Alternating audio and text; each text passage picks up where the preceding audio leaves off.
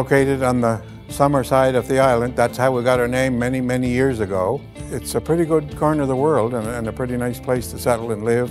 The population of Prince Edward Island has increased tremendously over the last couple of years, which is certainly a great boost to our city and a great boost to the economy, and we're looking forward to even more. So a lot of the frustration that we see one-to-one with the community is the lack of units and the lack of affordability.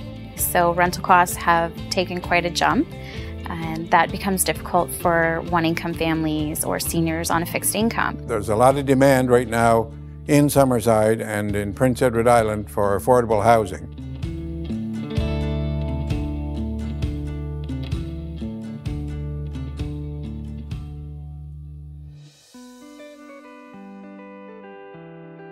So Arsenault Bros Construction was founded in 1983 by my father and two of his brothers. It's been headquartered on Prince Edward Island for 37 years now.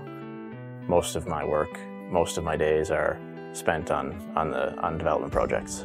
The Summerside project that we're working on is the first large-scale residential development that we've done. I think that now, kind of seeing a culture growing in downtown Summerside, I think it's the perfect time to bring more people in. The last 3 years has been phenomenal in terms of the interest from developers and property owners in Summerside in general, certainly, but also in the downtown core and the waterfront. Contractors and developers see the opportunity, and that old saying, you build it, they will come, and that's certainly happening all over PEI.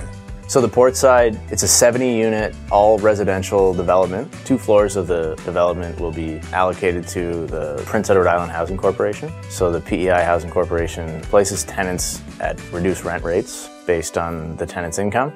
It's really great to have the 30 designated units from the Arsenaults, just in alleviating some of the lack of vacancy that we're seeing right now. It kind of gives everybody a little bit of something to look forward to, so when it is finished, you're in the heart of Summerside, you have access to quite a few amenities, and you're in a new building, and it's going to be beautiful. We're smack dab in the middle of downtown Summerside. The land was originally owned by the Port Corporation of Summerside.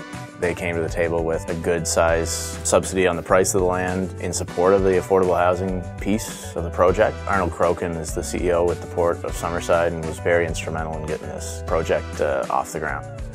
The big thing with the Arsenault brothers was it was a local company, has built credibility in the community and beyond.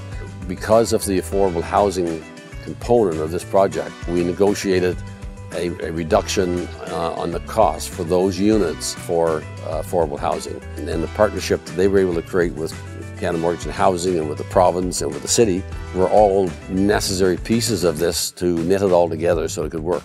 Creating solutions for what PEI is facing right now does take a lot of different players. The amount of people that have come to the table to create the port side is just fantastic. Everybody working together, which is what we like to see. People have been telling me that we're kind of the start of this big development in Summerside. When people say that, I just say no. It's been going on for 5 to 10 years now, and we're just trying to bring some people in. Since we've started construction, there's just been so much interest in people wanting to live in the location that we're building in.